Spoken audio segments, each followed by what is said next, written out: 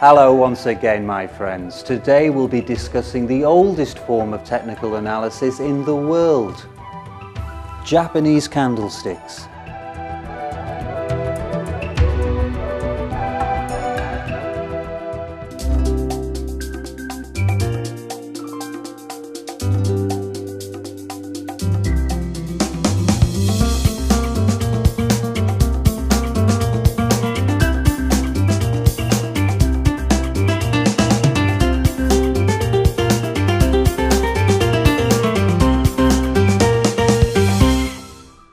Munehisa Homma is credited with developing Japanese candlesticks in 17th century Japan.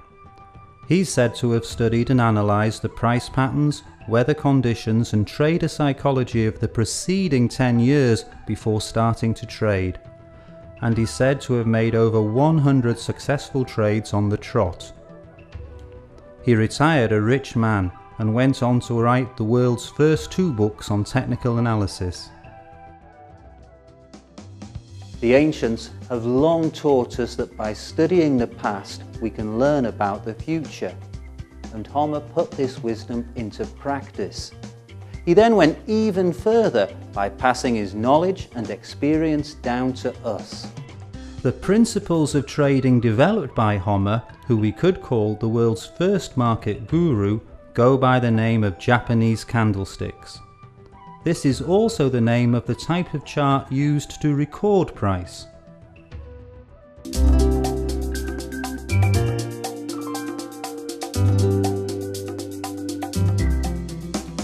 Japanese candlestick charting and analysis were introduced to the West in 1985, and the charting method quickly became popular. But before going any further, I'd like to quickly run through the basic elements of Japanese candlesticks. The candlestick is basically a rectangle with the open price and the close price at either end. The high price and low price are attached to the rectangle with vertical lines. The rectangle is called the candlestick body, or sometimes real body, and the vertical lines are known as the shadows, wicks or hairs. If close is greater than open, it means that price has risen over the period and the candlestick has a white body. If close is lower than open, it tells us that price has fallen over the period and the candlestick is black. This colour change makes the candlestick chart more immediate and easier to interpret than the traditional Western bar chart. Sometimes the candlestick does not have any shadows. These are known as marabotsu candlesticks. We shall be discussing the implications of different types of candlestick throughout this film. Many people feel that candlesticks are more aesthetically pleasing, and of course the West has had an enduring fascination for all things Eastern. The very names of the patterns, for example, the morning star, dark cloud cover and the dragonfly doji, are evocative and have a sort of mystical romance. And from an economic point of view, the fact that the Japanese nation became an economic superpower not once but twice in the 20th century suggests there's a lot to be learned from the Japanese way of looking at things. As we mentioned in Chart Analysis 1, although Japanese candlesticks and bars were developed in complete isolation from each other, both charting methods use the same 4 key prices as the basis of their construction. These key prices are, of course, the high, low, open and close. The similarities do not end there, and we'll be discussing a number as we consider some of the simple and not so simple combinations of Japanese candlesticks.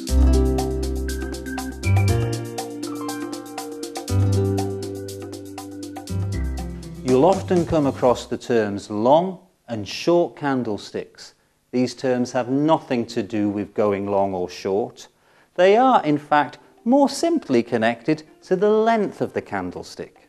It begs the question, how long is a long candlestick? If that sounds like a bit of a conundrum, don't be alarmed. As is so often the case, the answer here is, it's all relative.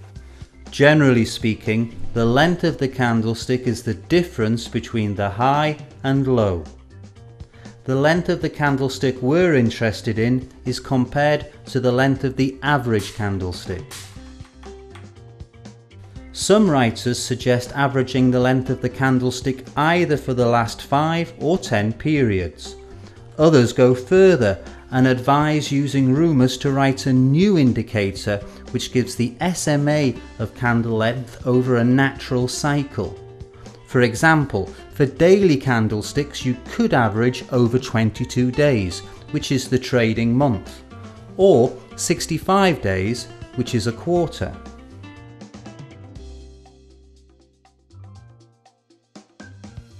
Personally, I let my eye be the judge, and if a candlestick looks longer than the average, it's long, and if it looks shorter than the average, it's short. Of course, you need to take care when working with intraday candles. Please bear in mind that the opening and closing of the major exchanges around the world distort candlestick length and make any comparative analysis hazardous. You must always take the time of day and the currency pair that you're working on into account. But the main features of Japanese candlesticks, the information that they carry and the signals they give off hold as true for intraday charts as they do for daily charts and beyond.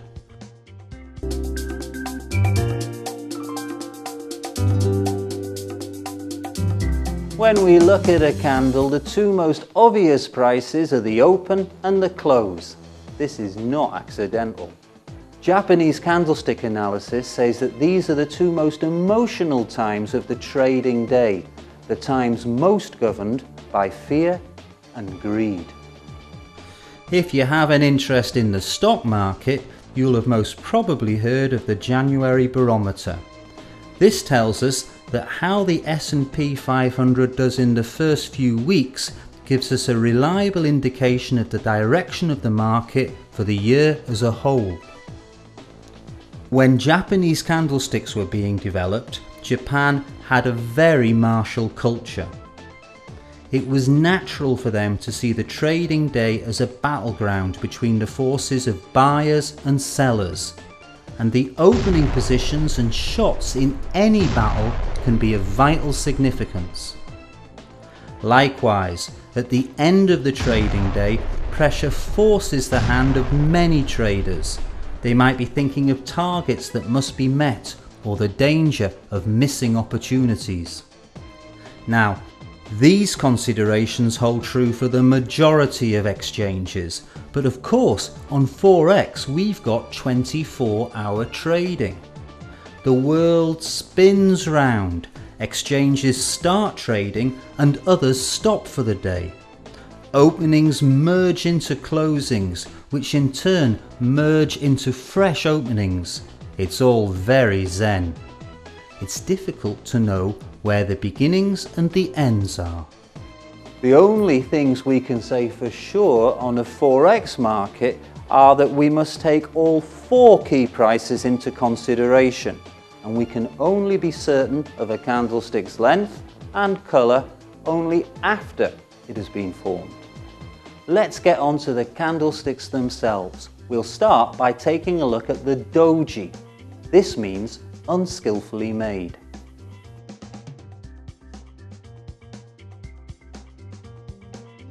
Unskillfully because they don't have a body, merely a horizontal line. We get doji when the open price and the close price are equal. This is usually taken as a sign that the bulls and the bears are well matched and their meeting resulted in a draw in this period. Doji signal indecision. Prices closed where they opened, on as even. Let's take a closer look at the conditions that form the doji. Let's say that price grows after the open.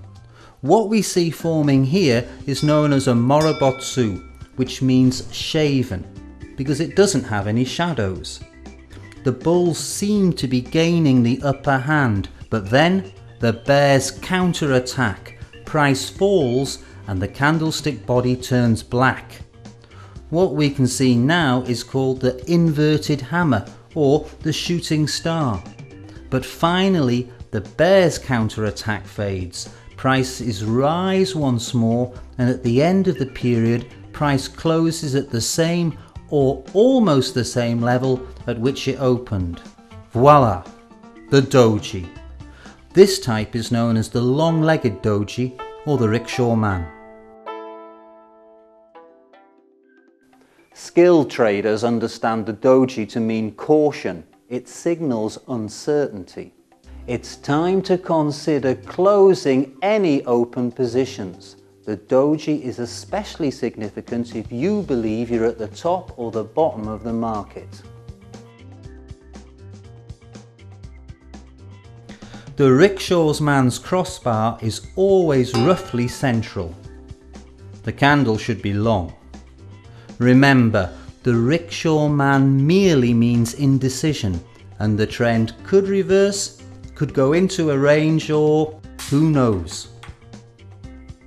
If you get a doji at the top of the market that looks like the top half of the rickshaw, you've got a stronger signal of indecision. This doji is the consequence of a draw too, but it forms when the only price push of the period was bullish.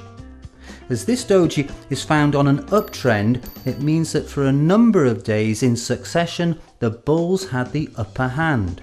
Only this time they attacked, but the ground they gained in their charge was cancelled out by a bearish counter move. This doji is known as the gravestone. It was named in the days when traders could only make money on a rise in prices, and it buried all hope for future profit. At the bottom of the market we can find inverted gravestones. They go by the name of the dragonfly, a symbol of the promise of summer and easy living. The dragonfly signals the reverse of a downtrend. Prices may well take flight, up and away in a beautiful flash of jewel-like colour. The signal gains force if more than one doji occurs on strong support levels or channel lines, resistance levels or trend lines.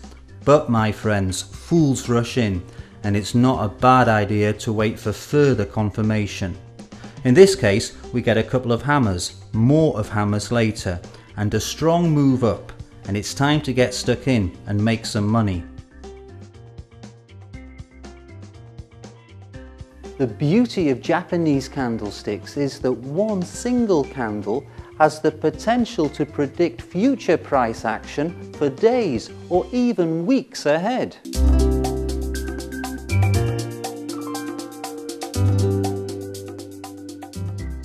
We can look for perfection all our lives, but all we will ever get is an amazing variety of imperfections.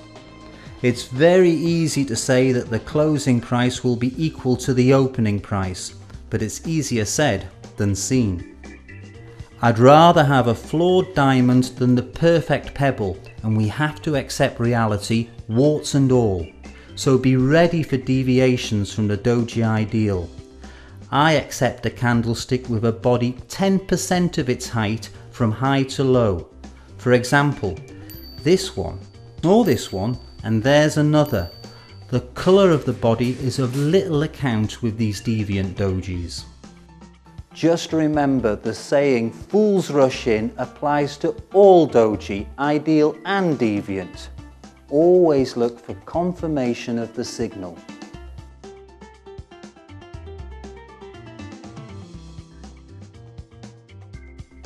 We'll look at some other deviants of rickshaw man, the dragonfly and the gravestone in a bit. But first, a word of caution. People often wrongly assume that the word reversal implies that the old trend is coming to a rapid end and price will immediately charge off in the opposite direction, forming a new trend. But of course, it ain't necessarily so. In fact, that happens pretty rarely. Our traders are standing at the crossroads. Reversal signals point to indecision, and you can never be too sure which way price will move next. The first thing to remember is that a complete trend turnaround usually occurs gradually, step by step, as the psychological state of the market changes. A reversal signal tells us there's a question mark over the future direction of price, but which way will it move? That is the question. Let's take a look at some reversals at the top of an uptrend. Here, the uptrend ends and prices drift for a while before a downtrend begins. And here we see that after stalling in a range for a while, the prior uptrend resumes. And here the uptrend sharply reverses into a downtrend.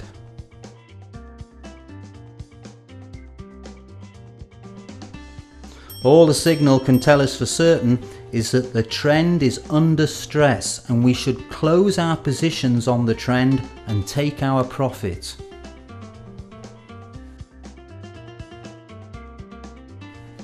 Here are the other deviant dojis I mentioned earlier.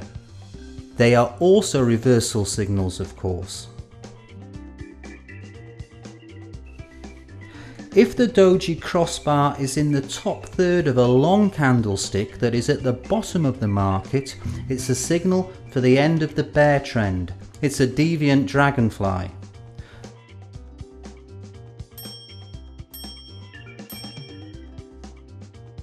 Conversely, if the crossbar is in the lower third of a long candlestick at the top of the market, you've got a deviant gravestone on your hands, and the bullish trend is under stress.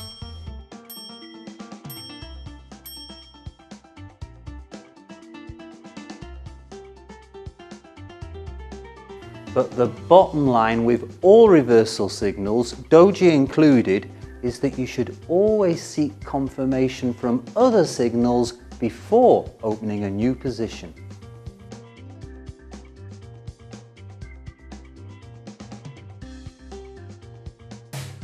If a bearish doji is at the top of a bullish market, we know that this means indecision, steady.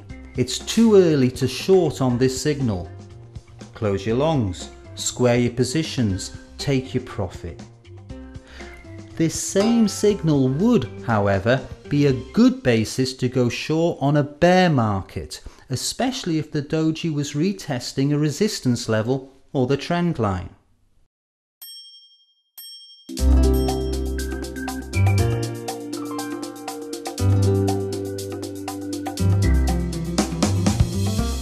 The majority of Japanese candlestick signals are reversals, and here are two more, the hammer and the hanging man.